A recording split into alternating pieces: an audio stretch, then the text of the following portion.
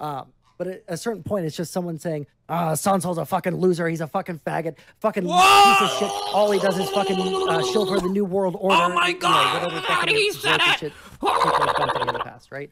And at a certain point, it's like, yeah, it's time to ban this person. They're not adding anything to the conversation. They're not making anybody want to engage in my Discord. They're actually disincentivizing people from engaging in Wait, is he actually gay? my Discord.